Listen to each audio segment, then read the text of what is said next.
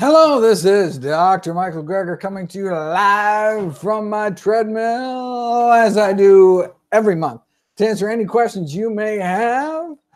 For those of you unfamiliar with my work, every year I read through every issue of every English language nutrition journal in the world, so busy folks like you don't have to. I then compile the most interesting, most groundbreaking, most practical findings and new videos and articles I upload every day to my nonprofit site, NutritionFacts.org. Everything on the website is free. There are no ads. No corporate sponsorships, particularly non-commercial, not selling anything. Just put it up as a public service, as a labor of love, as a tribute to my grandmother, actually, whose own life was saved with evidence-based nutrition. Let us get to your questions.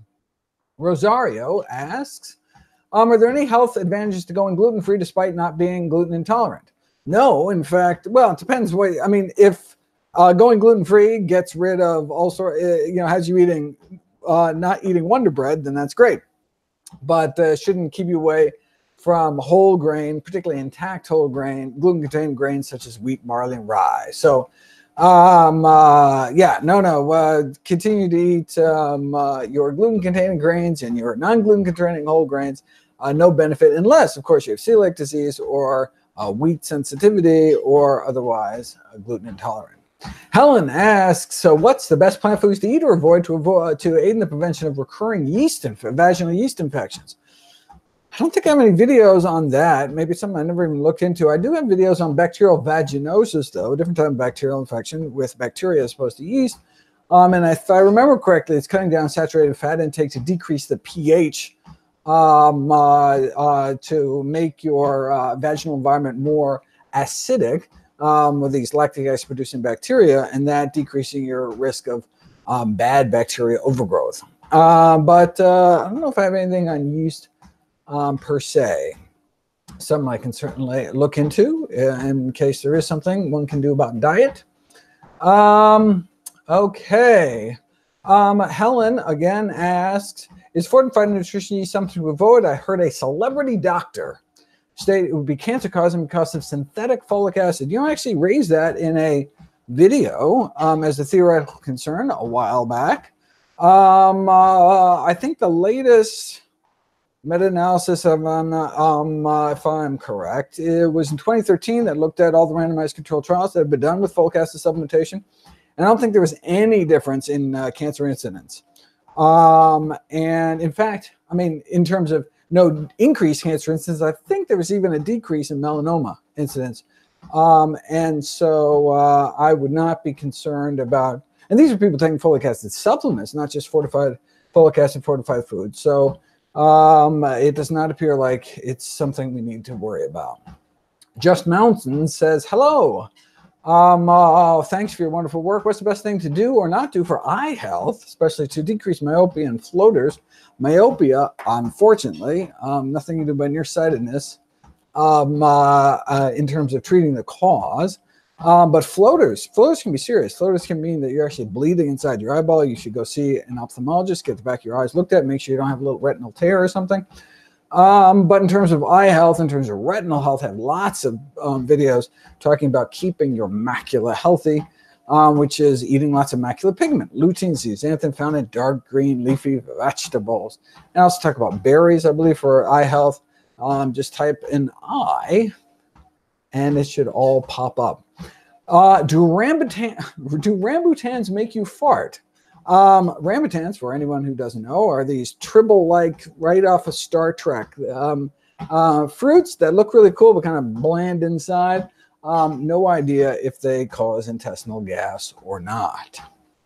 Andrea asks, just saying that they're joining from Brazil. Welcome. Merlot427 says, hello, could I talk about arginine?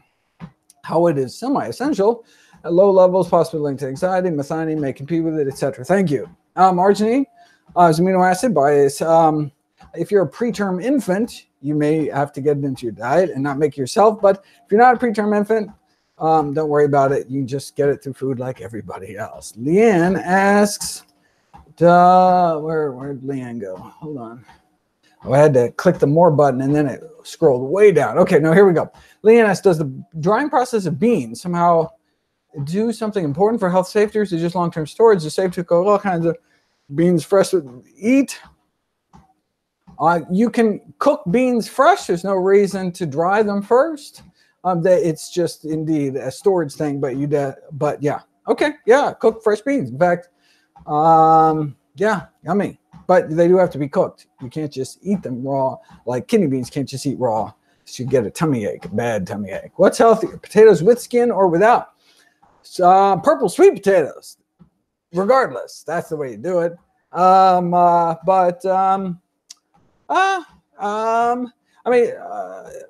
yeah, I mean it doesn't really matter. Yeah, might as well eat them with skin, but better to eat purple sweet potatoes regardless.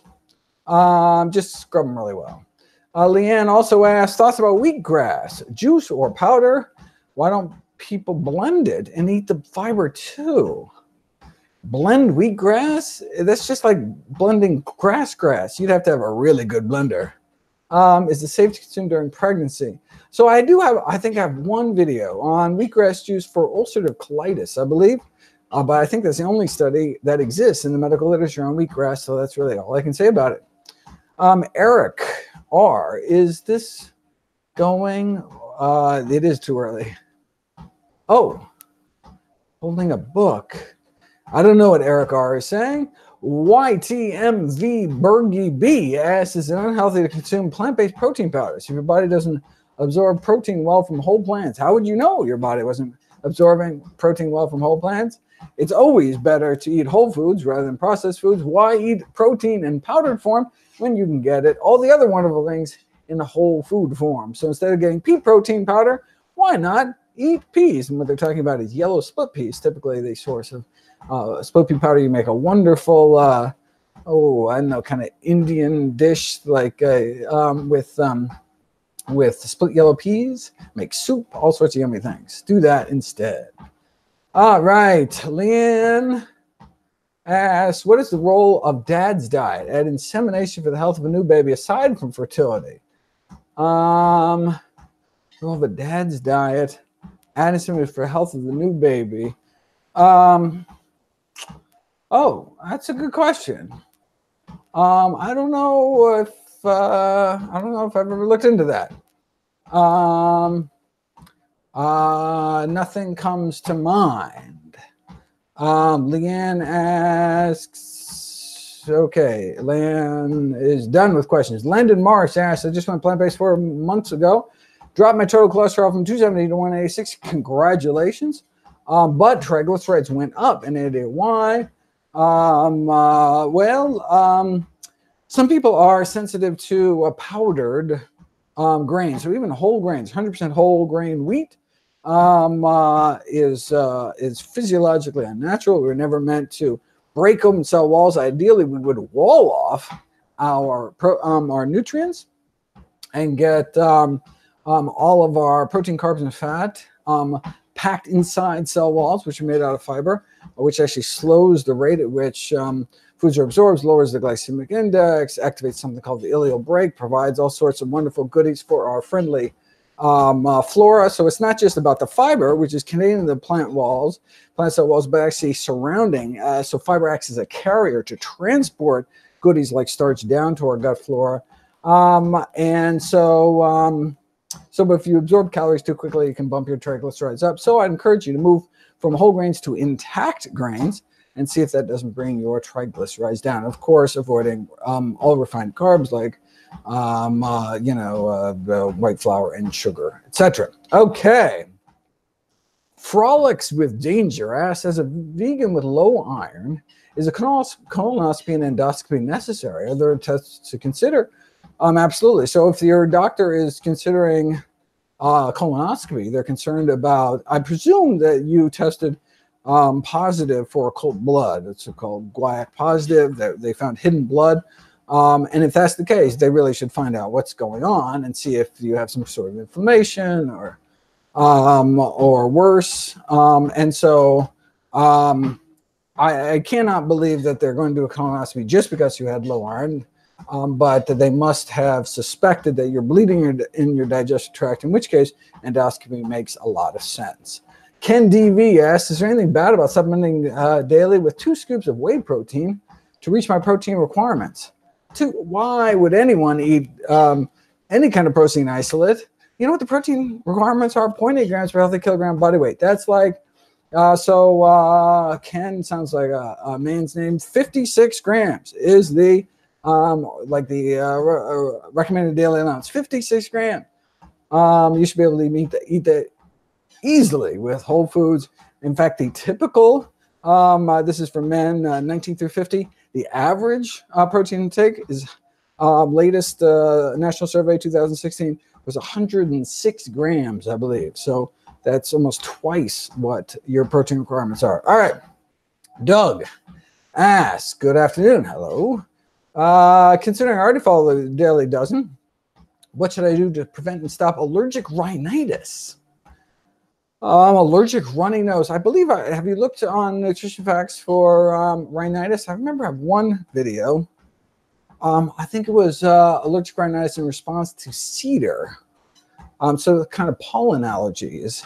But I forget what the video was about. So type in rhinitis and NutritionFacts.org and everything I know will pop up.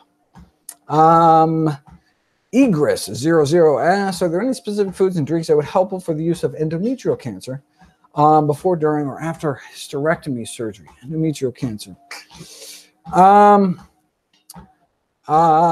Again, NutritionFacts.org, type it in. Great website. You should check it out. Nothing jumps to mind. I mean, there's some things in terms of preventing, but in terms of endometrial cancer survival, I'm not aware of any dietary studies, unless it's already up. Not something I've come across. Marie asks, I've read conflicting advice. Is it dangerous or not to eat saturated fat? Looked no further than the presidential advisory from the American Heart Association. So frustrated with this internet nonsense that questioning the role of saturated fat in disease, that the American Heart Association put out this special position paper, this presidential advisory saying, yes, saturated fat is bad for you, whether we're talking about coconut oil, whether we're talking about meat, dairy. We need to decrease our saturated fat intake, if only to decrease the risk of the #1 killer of men and women. Anyone who tells you otherwise is going against the scientific consensus and is going against what indeed the science says. AP asks, if I get my carbs and fiber from vegetables and fruits and berries, nuts and seeds, why do I need to eat whole grains? I get my carbs and fiber. Well, I mean, so fiber. So people have the sense that they're getting a lot of fiber from fruit, but fiber are one of the least one of the least sources of fiber in whole plant foods, because fruits are like 80% water by weight. And so that's why legumes, beans, split peas, chickpeas, and lentils and whole grains are the most concentrated sources of fiber, because they're actually dry. And so you get a lot more fiber. But if you look at the fiber content of fruits, it's actually quite low, just because it's mostly water. Thea Dragon Spirit, so that'd be one reason why you want to eat whole grains as a primary source of fiber.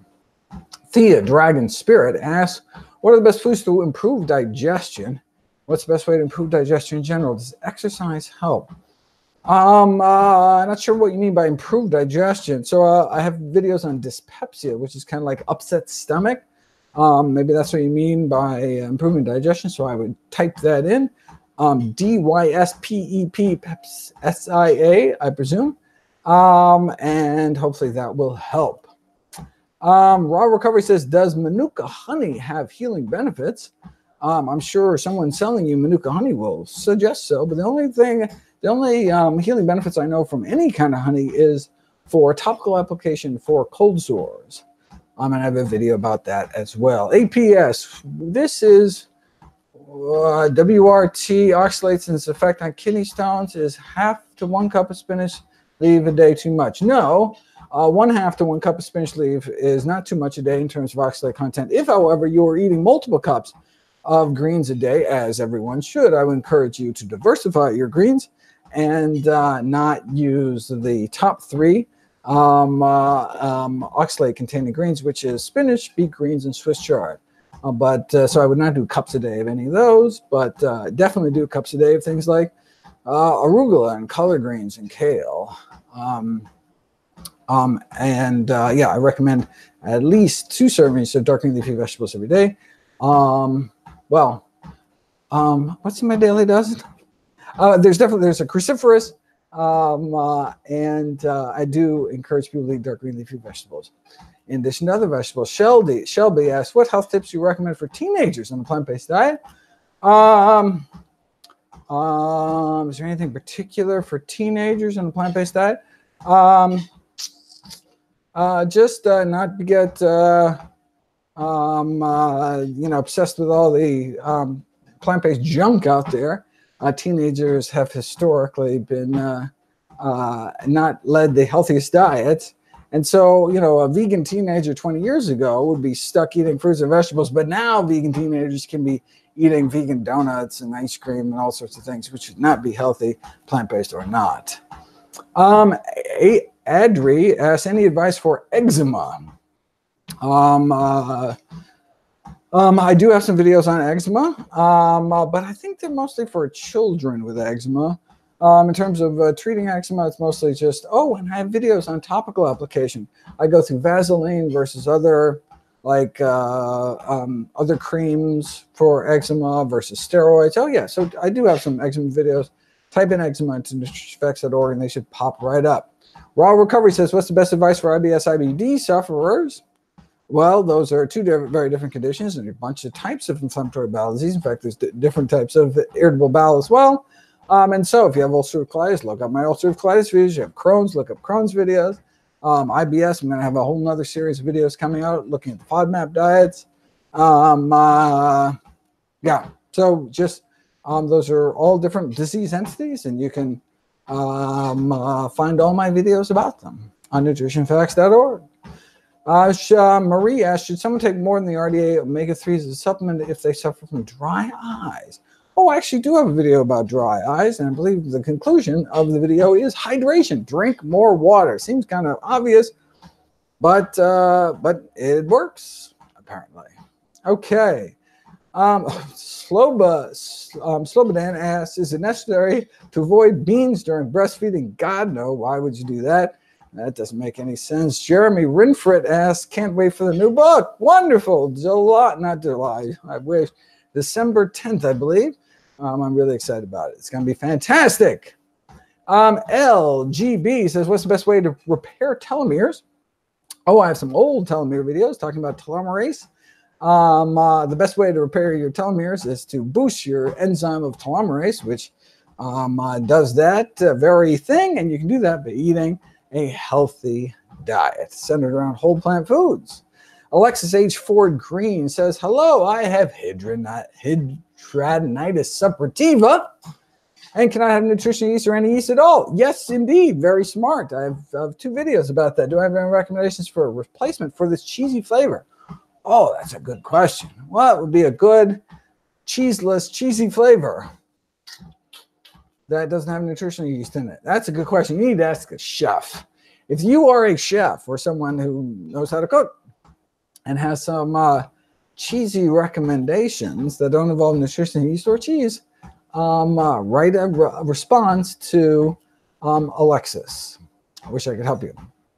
Alistair asks, any specific fruits and vegetables reduce lung cancer risk? And that smokers stopped smoking about 4 years ago and like to reduce lung cancer risk. Well, I do remember doing a video about cruciferous vegetable intake and lung cancer survival. But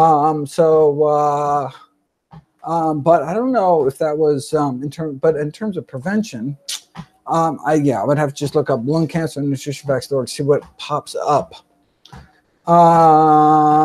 The most important thing you do is, as you already done, stop smoking and don't take back up the habit. But good for you for being able to stop. NetGeo Jugs, long name, Jugstigate asks, it's when will you publish your book on longevity? It'll be out December 2022. That's my next book. I'll start January 2021. I'm on a 3-year book cycle now. Joel asks, intermittent fasting, is it bad? Is it good? Is it a miracle or a joke? You will find out tomorrow on my 3-hour intermittent fasting webinar. And if you haven't heard about this, obviously you're not subscribed to my free monthly newsletter. Go to NutritionFacts.org and press subscribe. It's too late to sign up for tomorrow. We have, I think, 3,000 people already on the webinar. I have another fasting webinar coming up September 29th, I believe. So you'll be able to sign up for that if you subscribe. But what if you really want to see all my videos about intermittent fasting? They should be compiled in a DVD out Monday. And again, we'll announce that in the newsletter as well. So that's how you will find out and everything you ever want to know about intermittent fasting. Jennifer Chrissy asks, can you reverse hypothyroidism with a plant-based diet? Depends on what the cause is of hypothyroidism, underactive thyroid gland. If we do know that people who eat plant-based diets are more likely to have normal thyroid function. But what if you already have hypothyroidism in terms of the cause? If the cause is iodine deficiency, for example, getting enough iodine, and your hormone and your body needs iodine to actually create the iodine-containing thyroid hormones. And so then that's a simple fix. But if it's because of an autoimmune disease, which is probably the most common cause, then it's a matter of your thyroid being scarred up. And although there's case reports of people reversing that, it's not something that's been put to the test in a more general manner. It's still important to eat healthy for any kind of diet, but I would expect people with hypothyroidism due to autoimmune thyroiditis to be on thyroid replacement hormones for the rest of their life. Aaron S., do whole food plant-based eaters have lower rates of appendicitis than meat eaters? That's interesting. So people eating higher fiber diets, and fiber is only found in abundance in whole plant foods, do have lower rates of appendicitis. So yes, the answer is yes. I don't think I have a video about that, but I should do. I should totally do that. That was one of the things that Burkett found. In addition to lower rates of diverticulitis, also lower rates of appendicitis among those who eat more fiber. Flyshacker asks, what do you say to someone who says they will continue to eat a bad diet while they're young because they have plenty of time to eat right and restore their health with a proper diet? Well, okay. I mean, yeah, you can see the rationale there. If a plant-based diet is so powerful to be able to even reverse end-stage heart disease, why not eat whatever the heck you want? And then, oh, you have heart disease, fine. Then get with the program and reverse your heart disease, open your arteries back up. The problem with that plan is the number one cause of death for men and women, but actually particularly women, with heart disease, something called sudden cardiac death, meaning you don't even know you have heart disease, and then you're dead within a few hours of your first symptom. So you feel some chest pain, be like, boy, I should go to the doctor, but no, you're dead within a few hours, sudden cardiac death. A little over 50% of men and women who die from heart disease. So you don't have a chance. I mean, no matter how much you tell your ambulance driver to skip the fast food place on the way to the emergency room, it's too late at that point. So that's why an ounce of prevention is way more than a pound of cure, because there is no cure for dead. All right. Where are we? Okay, Eric asked, I cannot buy breakfast cereal at my local supermarket. It seems to be a minefield of toxic sugar, but does anybody care? There are some good cereals out there. You could just, of course, just make some oatmeal or something. But for example, Uncle Sam's is just smushed wheat berries with some flax seeds. Has a good 5-to-1 fiber carb ratio, no added sugar, salt, anything like that. Marie says it's dangerous to have a BMI of 17.9 if there are no symptoms. Typically we want a BMI kind of, so 18 to 25 is considered normal. The ideal BMI is probably 20 to 22. And so the question is, It's only dangerous if you are underweight because you have a disease, underweight because you have eating disorder, or if because you have so little body fat, you lose your period, if you're of reproductive age, those kind of things. But if not, then you really, ideally you want a BMI of 20-22. That's what the observational evidence suggests is the best. So, yeah. So, yeah, what can I tell you? I would try to get it within that range, ideally.